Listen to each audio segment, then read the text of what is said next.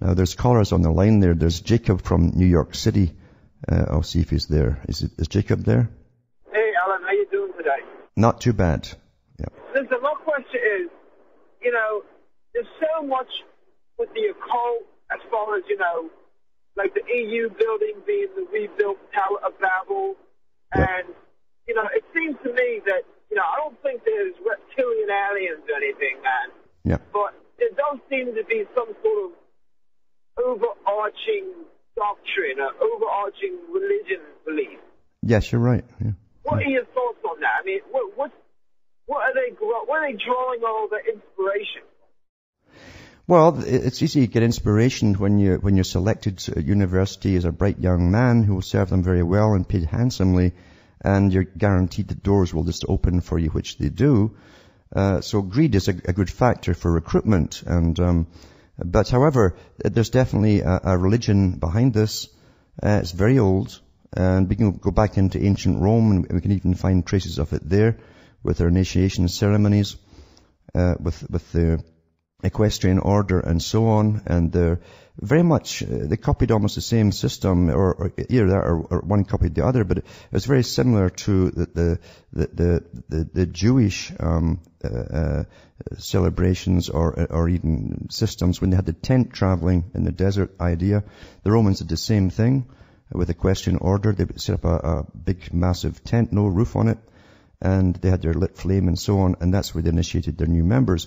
But this was going on across the ancient world, even in Greece as well. So there was a brotherhood already existing in the ancient times who were incredibly wealthy, and we can find traces of it through the philosophers who belonged to these groups, because they talked about the differences between the poor and the rich, the aristocracy and the rest of the public.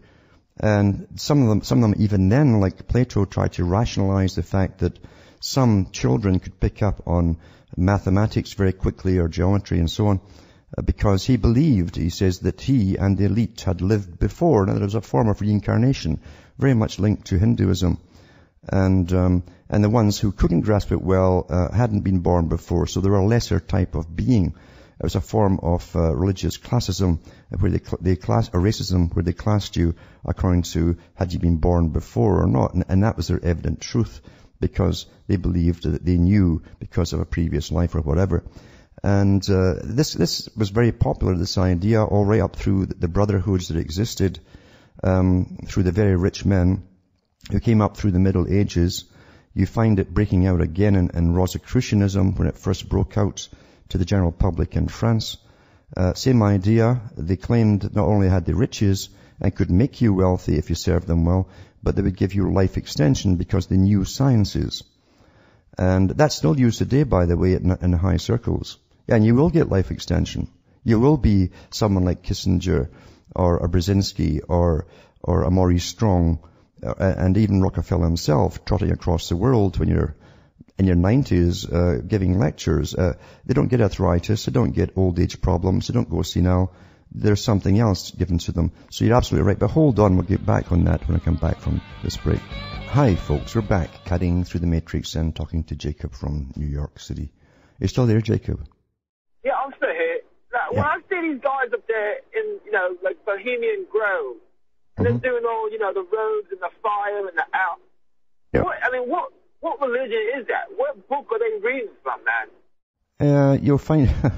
You'll find traces of that again in ancient Greece. You'll find it in ancient Rome. You'll find it even in the accompanying literature for ancient Judaism. Because even in Judaism they claimed that the staff that Moses raised in the valley of the serpents for wisdom, the brotherhood of serpents means wisdom. Those in the Gnostic, high Gnostic.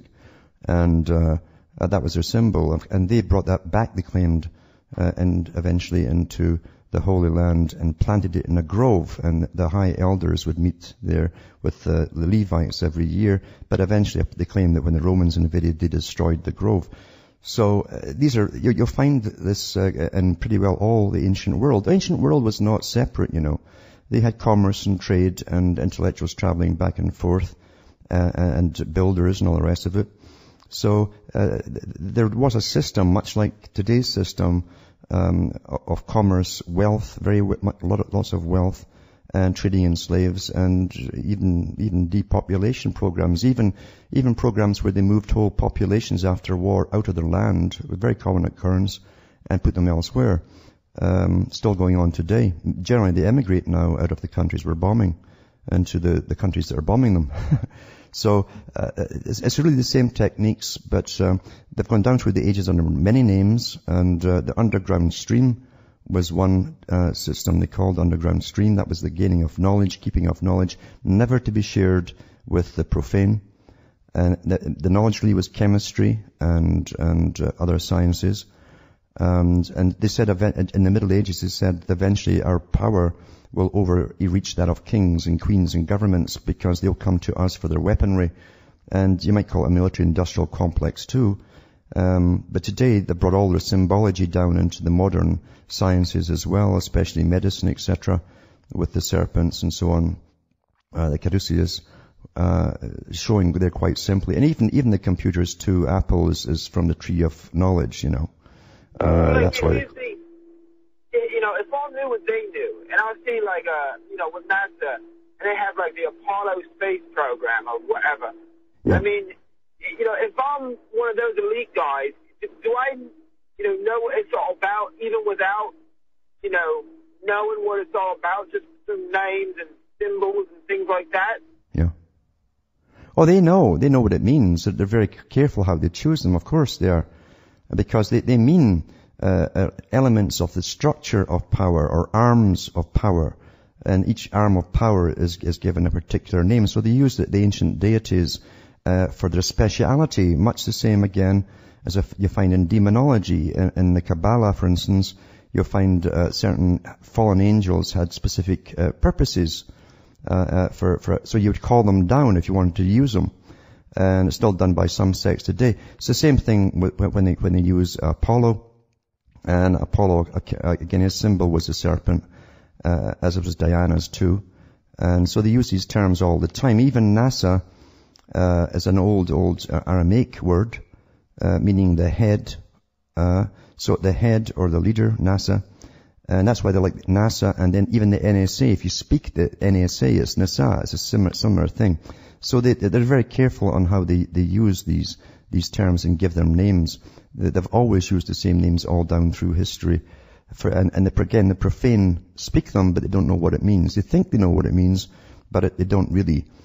So what they're really telling you is these terms, when they're used for projects, are theirs. They're in charge of it. It's their project, even though you'll be paying for it. So they have like their own secret language and whatnot.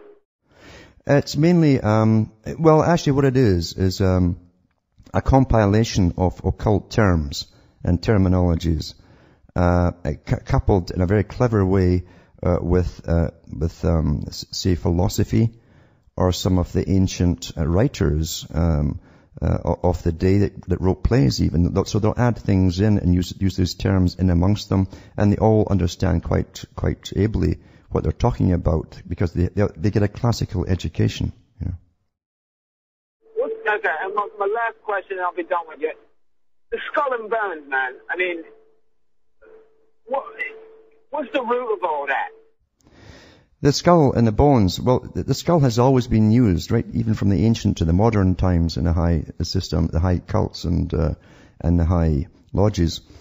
It's always been used as a reminder of your own mortality.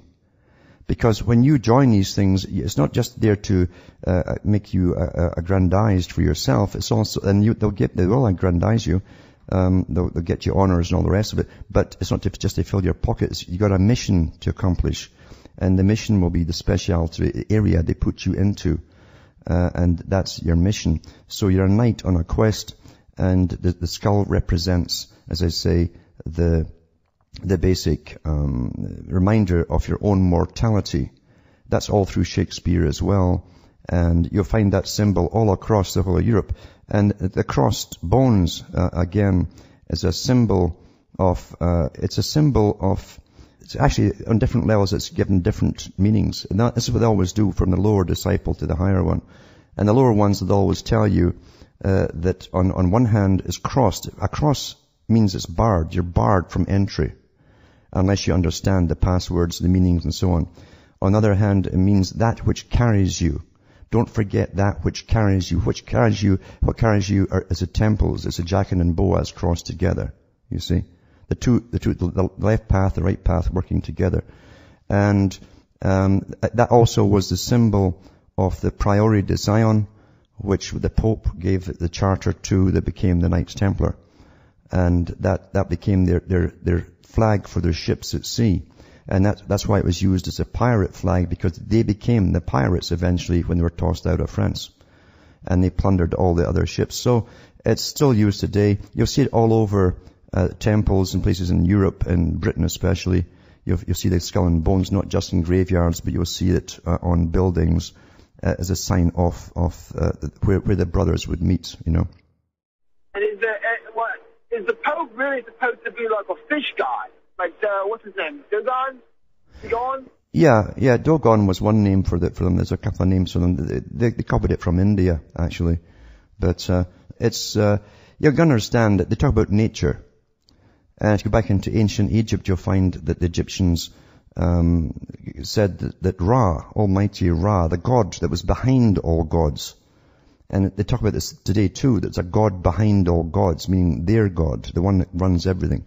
The lower entity that you worship here is basically the Lord of the world, a lower entity. The Greeks were very good at explaining it. He was called the Demiurgos. Anyway, the Egyptians said that the fish, the fish symbol was a symbol of life and superior life, virility.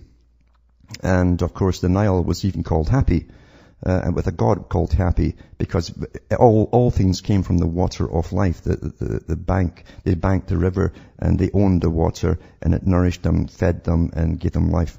But the fish was a symbol of it too. And they've got a lot of old stories of a guy walking out the water. That's all nonsense and stuff. The reality is the fish was a symbol of fertility, with the mouth open to get the water of life, which Ra rained down upon the high priest, or even a pharaoh who sometimes wore it too, because the water of life was literally the semen actually coming down as rain. That's what they called it. It was the life from the god was the water coming down to fertilize the land and give life to everything. Life symbolized by the fish. And so the mouth is open for it. And even today we use that term when they take oaths to the Queen and they sing the anthem, long will she reign over us. Reign is literally, they put a slight spelling difference to throw you off. That's what a spell is, it's to throw you off. But it's the same term. She reigns over you. All the gods' hierarchies rain down on you and over you. So it's a very ancient system that folk don't even know what they're looking at. And if you look for it, I never watched the royal wedding, but it took place in Westminster again, just like the Queen was coronated in. I saw the coronation on old reruns. And what you're seeing there is a reenactment of even a system they used in ancient Egypt, and even the system of Nimrod. Nimrod was a guy who wore the mottled fur around his neck. It was white with black spots, like the royalties do today. And he sat too on a raised dais, a sort of form of pyramid. And everybody that you'll see around that throne is standing in the same positions you'll see carved in the old steles of ancient Egypt and elsewhere in the Middle East. So you're watching and you wonder what on earth that they're doing this in England. What's that got to do with the English? It's got nothing to do with the English. So this is a very secretive society. Everything must be done properly. They don't make it up on the spot. You'll stand here with this big scepter and you'll hand it to so-and-so. This is all from ancient books. And you're watching the dominance of an ancient system slowly work through, take over the world today. Yeah. All right. Well, I won't take any more of your time. Cheers, mate. Keep up the good work, then. And thanks for calling. And we've got Anthony from New York City as well, if Anthony's there. Oh, yes. Hello. Hello. Yeah. Hi. Thanks a lot, Alan. I had you spoke about population reduction today in the program, and I just had a question about the Georgia Guidestones. Yeah. And apparently they have 10 laws. All of each are written in English, Swahili, Spanish, Hindi, Hebrew, Arabic, Chinese, and Russian. And he also spoke about, with the previous caller, about the ancient orders. They also have some languages here also in Babylonian, Classical Greek, Sanskrit, and ancient Egyptian. Yeah. Did those ancient orders speak those languages, and did they have their secret brotherhood in those time periods and in those cultures? And could you just expound upon the 10 laws here? That seems like a mockery of the 10 Commandments on the Georgia Guidestones. Yeah. They've always used their own ancient languages in the very high orders amongst themselves. That because obviously even if someone could spy on you, which there's obviously no hope of doing with the security that they have, but they have, in case anybody did, they wouldn't know what they were talking about, basically. But it's also a symbol of all of the ancient brotherhoods coming together, because they were all of one brotherhood in ancient times. It doesn't matter what language they spoke. So they'd have high lodges in every city-state, which were actually countries in those days. And so they came down through the ages. They actually were scattered at one point, thousands of years ago. They admit that themselves. There's psalms that were taken out of the Old Testament for Christians, which are still available in the Jewish text, where it talks about them and how they had their own particular ceremonies. They went underground, meaning inside caves or down under the earth for these ceremonies. And they had these forms of orgies, the kind that you saw in one of the Matrix movies where they're going to have this kind of strange dance, a very, very paganistic sexual dance. That was all symbolic of that ancient system. Anyway, it says eventually that they pushed so far, taking over countries and peoples and so on, the people rebelled when they found out what they're up to.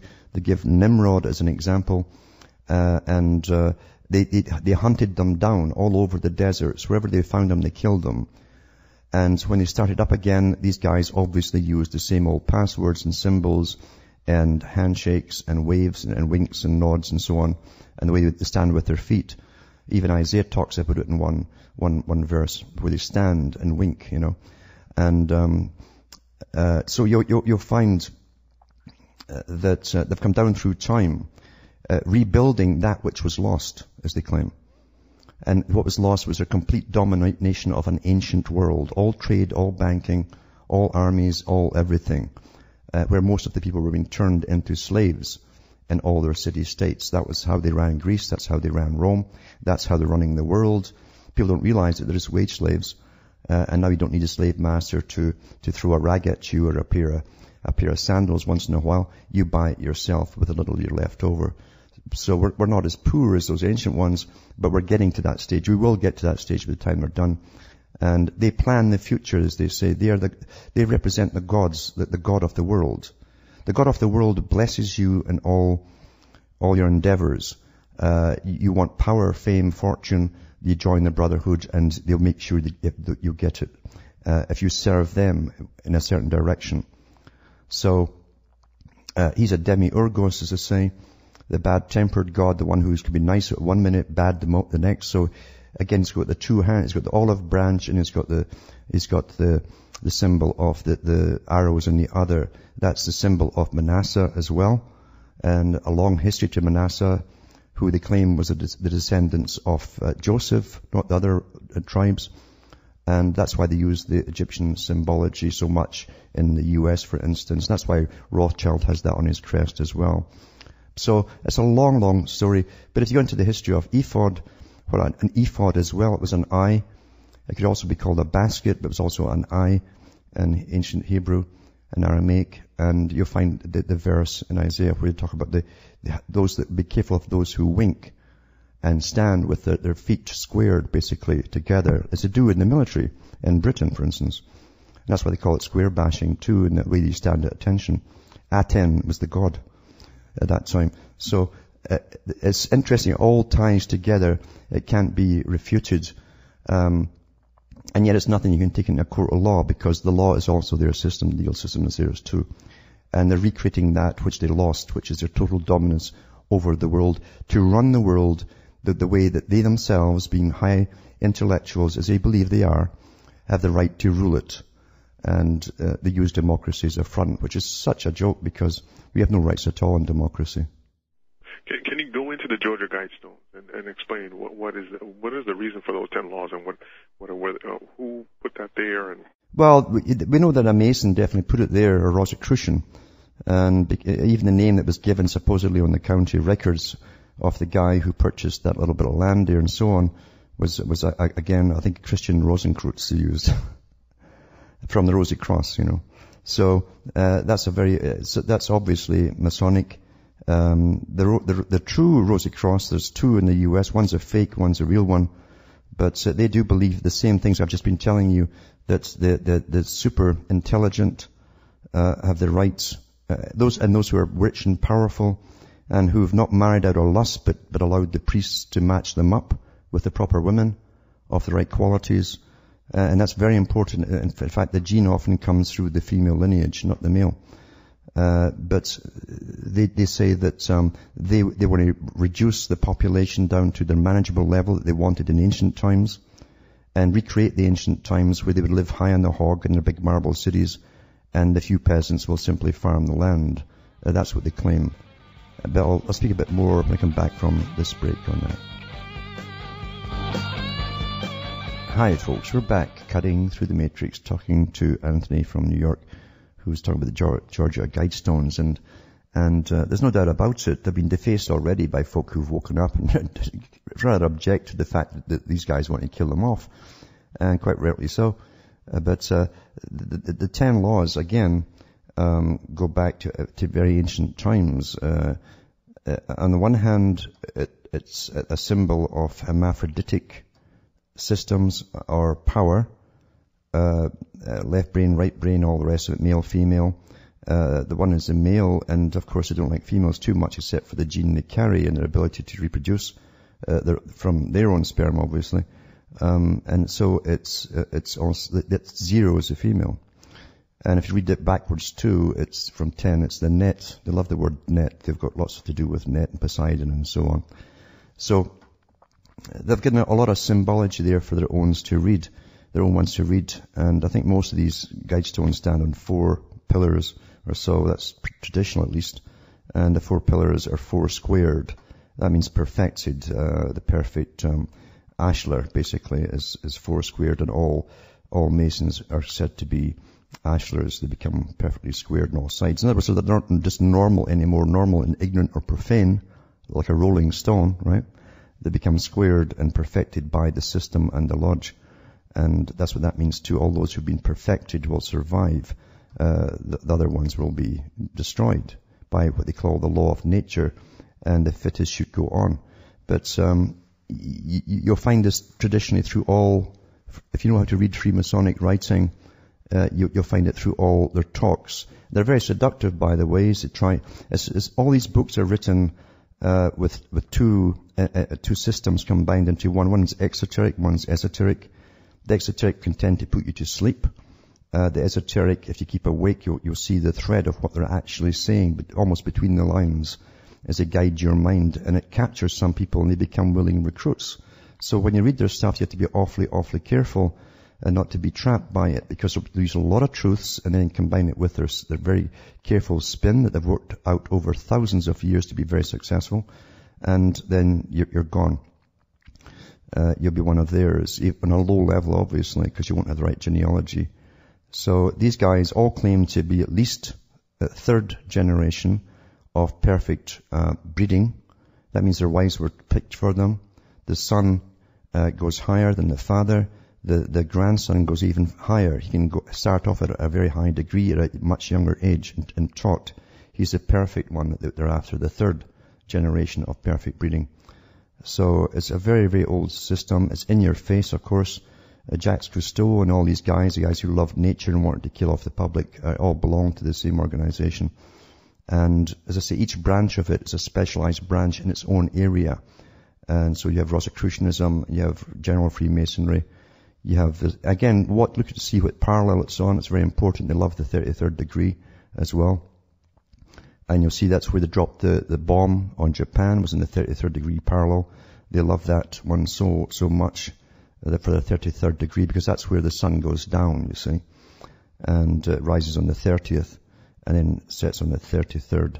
So they give you these stories of your lumen period, and you have to achieve lots of things by the time you're 30 to at least 33. For the lower Masons, they can get their 32nd degree and a little badge and a little gold watch to wear and all that stuff. But that's the lower Masonry. They're the lower lodge, as Albert Pike called them, the lesser lodge. They're basically a front, as most people in religions are a front for a higher system and don't know it. Scottish Rite of Freemasonry is not Scottish. You speak it. You've got Seraphim. Seraphim is the higher order of angels. That's it for tonight, folks. From Hamish myself from Ontario, Canada, it's good night to me. Your God or your gods go with you. There's Alan from Scotland. It's a long-distance call hanging on there. Are you there, Alan? Hello. Hi there, it's Adam actually. It's obviously the Scottish accent that's confused them. It's confused them, okay, that's right. Yeah, obviously it's a pleasure to speak to you, Alan, as usual. I've got a question on the hierarchy of this elite. I mean, It's obvious there's certainly elite that's running the show. There's absolutely no doubt about that as far as I'm concerned. Anyone that's not conditioned can see that. I've got a question on the hierarchy of the elite. Yeah. Do you think that the top of this elite is the heads of these world banking families? They're definitely closer to they're definitely closer to the top, and you can find evidence that in Frankfurt, for instance, in the 1700s, and then later in the 1800s, the top bankers there and moneylenders for the nations did have a club, and they had their meetings. They elected their own chairman by themselves and so on, and they did decide the future naturally because they dealt with all economies. They were deciding the future then of countries and deliberating who they should fund for war. If this country lost, could they pay back their debts and so on. Well, it's never really changed. So whenever you get economics and money and borrowing, you're always going to have the same bunch at the top. And they definitely are interbred, though. There's no doubt about it. And if they're not the top, they're much closer to it. They have to be. There's so much perfect coordination between all the factors that create society as we know it today, and shape the generations that are coming out of university now with all their greening. They truly are fanatical now. They've been radicalized. And they're all ready for the collectivist society and the total socialist system.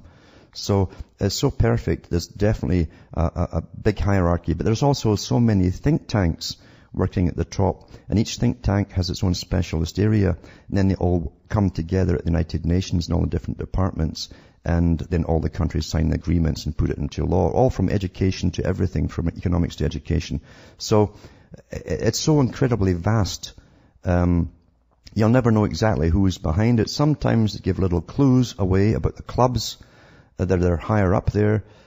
Prince Charles has called himself at one time, mind you, a lot of crazy things as well, but not surprised from him. But he did say he was one of the Olympians. Now the Olympians, as you know, were the gods of ancient Greece. And they used the Olympian Club is a very high art membership society that certainly has a lot of input in running the world even today. These are very rich families, very old genealogies, and they're definitely up there, but perhaps not at the top of the tree, but they're closer to it. I don't think you'll ever see the real people in public. They'll be incredibly rich. Every top politician or prime minister or president will know their names, but I don't think you'll ever find their names in the newspapers. They don't work. They make suggestions, and all the little minions beneath them run to it, make sure things are done, but they never actually give orders as such. When you see a Rockefeller attending world meetings, he's still working. So even though he's high on the hog and he's pushing all the socialist agendas, transhumanism, everything, transsexualism, the whole lot, kit and caboodle, he's still a worker basically. So you can imagine how these guys at the top really are. Yeah, well, that seems to be the case. And anytime you see any United Nations or any kind of think tanks, there's always the same, as far as I can see, the same families that are controlling that. But obviously I don't know who's absolutely the peak. As you said, it's probably very difficult to determine that. The big trick too, the big trick as well is to follow both lineages, the male lineage and the female lineage. And that's what confuses us, not to them, because they have their own little clubs that have their lineages and keep it all in order for them. They all know who they are. But as I say, you have to get both lineages to find out exactly who they are, and any name changes at all as well. And they can also adopt certain ones into their families, as the Rothschilds have done as well. But hang on, I'll be back after this break. Hi folks, we're back and we're cutting through the matrix. Is Alan still on the line? Or Adam, I should say, from Scotland. Is he still there? Oh, yeah. Yes. I was going to say too, another thing to notice too, Scotland, you'd be surprised at the amount of people have come out of Scotland, and done a lot of meddling with this world order. I mean, the University of Aberdeen has always been one of the leading universities for communism and socialism for the world, you know. And the whole idea of solidarity was invented by those guys. And then you find this other odd thing too, is that, you know, that the royal family in London, they always have their cupbearers and special bearers for this and so on. Well, it's always been a Scotsman, the Campbell family, Lord Campbell, who've been in charge of the Great Seal of England. They carry the Great Seal of England for the English. No one's ever explained this strange relationship of certain families, and even from countries that you think are outside of the main country, that there are actually characters in places like Scotland that have more power than most of the English. It's never ever been explained. Yeah. Absolutely, and as far as I can see, for such a small country, the amount of corruption in this country over the years is incredible. For the size of the country, it's tied in big time to the elite families of the day. Anyway, there's no doubt about that. But obviously, the working class are obviously different. We're not aware of that. They're not aware at all. They don't even know in Argyllshire, where the Campbells are. That's Lord Campbell again. You have these Templar graves all over the place, because when they escaped from France, that's where they went. And so the Knights Templars were big. Of course, they were the big bankers of their day. And that's where the word check comes from. They gave out the first checks back in the 11th century and 12th centuries. They gave out checks in lieu of money. And because they planned, like the Exchequer, there was a chessboard outside, a checkerboard outside in the city of London. That's where they did all their financial arrangements, debts and profit and so on. And that's why they called it a check. And that's why we spell it in Britain differently from America. It's actually from checkerboard, yeah. So they settled in the Highlands there, in the Western Highlands, and they always took the sides of a united Britain. They always went against all the rest of the Scots. And the Lord Campbells. So it's interesting that they're definitely way up high in the tree there, and intermarried with a lot of other foreign bigwigs in other countries as well. And Scotland also gave them the Bank of England, you know. It was a Scotsman that came down from Callendar and created the whole idea of the Bank of England. And then, of course, they just sat and waited until Rothschild came along and took it over. But the Scotsman set it up for them. Then another Scotsman was sent over to France, and that created the French bubble by doing the same thing there, by creating a bank for France as well. So there's always been this amazing secret society stuff within Scotland. The Knights Templar, then later on down through the years you have the Masons coming forward, of course, and it's definitely all tied together somehow, yeah. That's incredible. I realised that most of that was true. I didn't realise the check part you were saying. That's incredible, actually. It originated there. That's originally, yeah. The Templars used to take in the gold coin and so on. Even had the Treasury of England. They were in charge of taking it in their own little special place where they guarded it. And you could go to the Middle East. They give you a check, literally a check, because as I say, they did it on the open air chessboard. It was a big thing. They used poles and pushed these checkers along the black and white squares. And they give you a check and say that's where your money is now, symbolizing their vault. And they give you a check in lieu, and you took it to the Middle East, and then you cashed it in there. That's incredible. I had no idea that was the case. I had absolutely no idea. And that's why you got the Chancellor of the Exchequer. And the English don't know it. The English don't know it, but I mean, they've never asked why the actual English flag is actually it's a red cross. You know? Yeah, is that? It's a Templar cross. Yeah. I had absolutely no idea that was the case, to be honest with you. I have one more quick question, Alan, if that's okay, then I'll take the answer off the air. It's to do with the Scottish Freemasonry. Yeah. I've read some books. I don't know if they're true or misinformation or disinformation or plain like lies, but I've heard that the Knights Templar, once they were obviously cast out of France, come over to Scotland and established the Scottish Rite of Freemasonry. We know it's not really Scottish, we know that, but is that how it formed? And also, is the 33rd degree really the highest rank? Obviously it is in the public point of view, but is that really the highest rank? No. The Scottish Rite of Freemasonry isn't Scottish. It actually is. It was given a charter by the Grand Orient Lodge of France. France, mind you, was given their charter by the English Grand Lodge. So, but it really came from France, and it was a more atheistic system than the English Lodge. They're all pals together, of course, but it was atheistic, and it was definitely socialistic or communistic in its whole from the very beginning. Benjamin Franklin was a member of it, but they called it the Scottish Rite of Freemasons because, and it didn't start off in Scotland either. The French sent a guy over to the USA, and he ended up in Charleston, South Carolina, and eventually they created a lodge there, and Albert Pike took it over, the actual Great Lodge for the Scottish Rite of Freemasons, and they spread it across the world from the USA. But it's not Scottish at all. In fact, a lot of the Scots are actually members of the English Grand Lodge. Yeah, I know that for a fact, actually. That's true. That's incredible. I don't actually know what books to read and what books not to read, because there's so much disinformation and actual lies as well. I don't know what to read, to be honest with you. Yeah, there's so much tripe put out there. I mean, modern Freemasonry broke out in the 1700s. Now, there's always been the secret societies all down through the ages. Whenever you get rich men coming together, they always make their little society secret. Because they get rich by doing other folk in and profiting off of misadventure or wars and things. So they create secret societies. But we do know that the Templars were in Scotland by the evidence that was left behind, especially in Argyllshire, with the Templar graves and so on.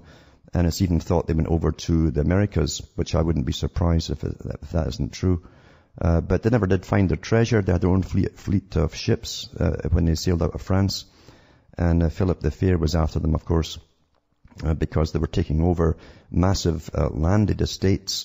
When knights died off, they would send out their emissaries to try to talk to the widow, and she would often sign over the lands to the Templars. They were taking over huge chunks of Scandinavia, Scotland, England, and the rest of Europe, and paying no taxes. And financially, they were becoming an incredibly powerful force to be reckoned with. Their symbol, when they went on the sea, changed when they were cast out of France to the skull and bones, the pirate flag. Yeah. I think that's incredible. Absolutely incredible. But you have to be careful, as I say. Remember too, whatever Masons will put out themselves, even in their own books, they'll have multiple meanings and often a lot of lies in it themselves, because the true secrets of Masonry are kept in higher Freemasonry. They don't care about the low stuff. The higher Freemasons, why do you think it's so secretive, I mean, if they're really a charitable institution, why do you have to have secrets kept from the public? Well, charity is just a front, but what you do know is it helps you get up the ladder, and every darn politician in Britain generally is a member of Freemasonry. It gets them up there, and then they can start scamming off the public purse, and nobody will clipe on them, because they stand up. They're vowed to stand up for a brother, even in a court. So you have these born liars, basically, or at least they've initiated liars, put it that way, and they run the darn system from top to bottom. And you pretty well have to be a member almost in Scotland to get anywhere in the system. Absolutely, Alan. You've nailed it again. But I'll certainly look into a lot more than that. But as I say, I can't read too much because there's so much disinformation. I'll try and put a link up tonight to a series that was put out in Britain. It's on the internet, I think, on Freemasonry, and it shows you. Yeah. You'll see all the scams that they pull on all the different county councils and so on, and it's just amazing. And the cops too. Yeah. Fantastic. I would appreciate that. Thanks very much for your help, Alan, as usual. It's a pleasure speaking to you. Thanks for calling.